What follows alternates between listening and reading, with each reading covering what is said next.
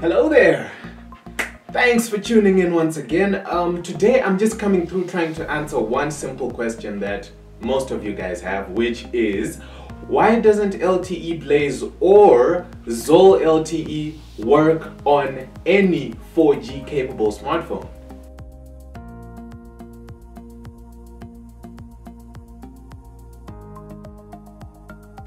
So if you go to TelOne or ZOL wanting to buy their LTE SIM cards, you'll most likely be told one of two things. If you go to TelOne, they'll tell you that you'll need a MiFi device for you to be able to use the SIM card in their network.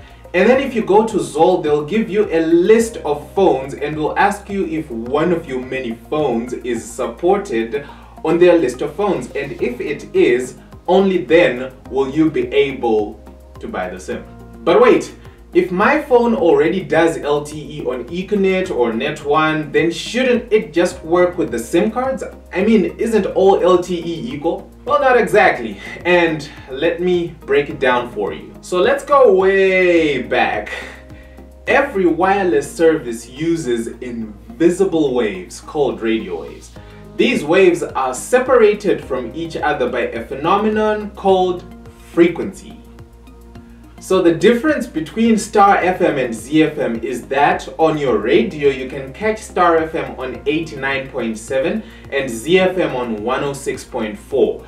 These numbers are the frequencies where you find these two channels. Get it? Frequency? There we go.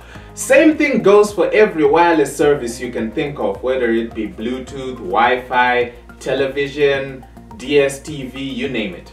Now that we are all radio engineers, let's look at TelOne and ZOL. These are two different operators offering LTE services. Similarly, we can look at them as two different radio stations, ZFM and Star FM. So to make sure that a device like a phone does not get confused as to who is who, each service provider uses their own frequency band or a group of these frequencies. The specific numbers are LTE band 40 and LTE band 20. This frequency is not limitless and so it needs to be managed, meaning we have fellas like Potras sharing the frequencies, or as us engineers like to call it, spectrum. Yeah, it's getting complicated. Don't worry, spectrum is just a fancy word for frequencies. This also means different countries or regions will have different bunches of frequencies available for carriers or service providers. Right, that's all of it from the side of service providers. Time to take the fight to our LTE capable smartphones. A good chunk of smartphones available in Zim right now are LTE enabled, meaning they can allow you some nice LTE download speeds if you have the data. But now these phones have a dark side. Remember moments ago I mentioned that each region has its own group of frequencies different from other regions. So some smartphone manufacturers only enable certain frequency bands to their phones to suit the corresponding region. For example, LTE bands range from 1 to 40, and for purposes of illustration, Zimbabwe only uses 4, which are 10, 20, 30 and 40. This means that a manufacturer can just enable those 4 LTE bands on a smartphone and disable the rest. That means if I go to a region where no service provider uses those bands, then either I am stuck with slower 3G or in a worst case scenario, I actually have no network.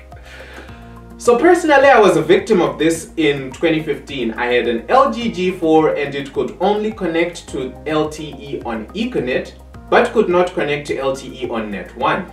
This is because Net1's LTE band was disabled on that particular phone. You see where I'm going with this, right? Your phone can support 4G LTE, but that doesn't mean it will work with every SIM. If it doesn't, then you can be sure that the network you're failing to connect to is using a frequency band that your phone does not support. It's not TelOne or ZOL's fault, it's your phone. So why do manufacturers do it if it's so much of a hassle? might be to save cost, it might also be regulation in some regions, and in some it may be conditions set by carriers. If you're curious to find out more about this region locking scenario, then just spam me in the comments and I might make another video on it. But for now, just know this: unless you are sure of your phone, just get the line in a MiFi router. Don't flip out on the sales team. It's for your own good.